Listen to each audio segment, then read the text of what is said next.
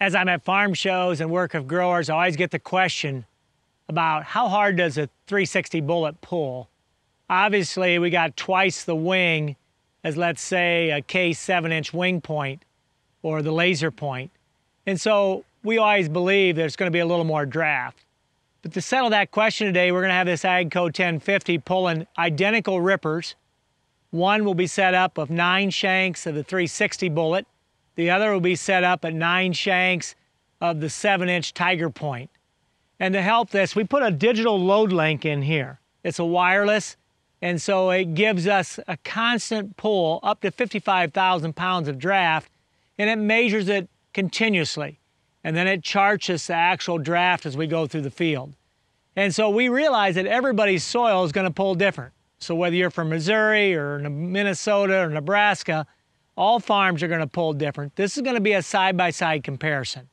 And we're going to set it up correctly, where we're going to leave at least 30 inches of virgin ground on each side of the ripper each time so that they pull exactly the same.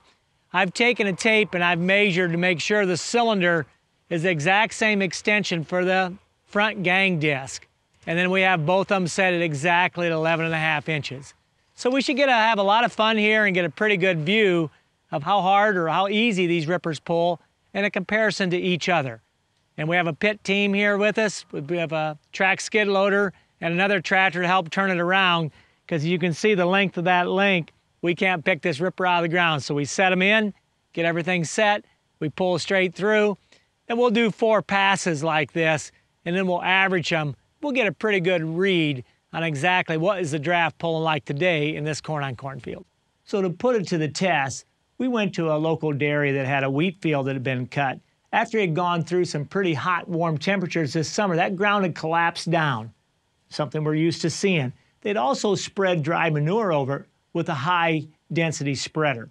So as we put the 2 rippers side by side, the bullet with a 14-inch point and an OEM with a 7-inch point, even as we're doing twice as much work with high horsepower, the load length showed quite a difference.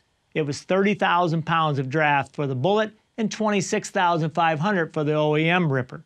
Not surprising that the 12.67% harder pull when you consider that they had the style ripper the previous year with that style of point that leaves a lot of berms. So when you come in and you fracture in year 1 with a bullet and then come back, I expect it to be quite a bit closer. So as we go back to the proving grounds in this corn-on-corn field, that's the exact scenario that we had.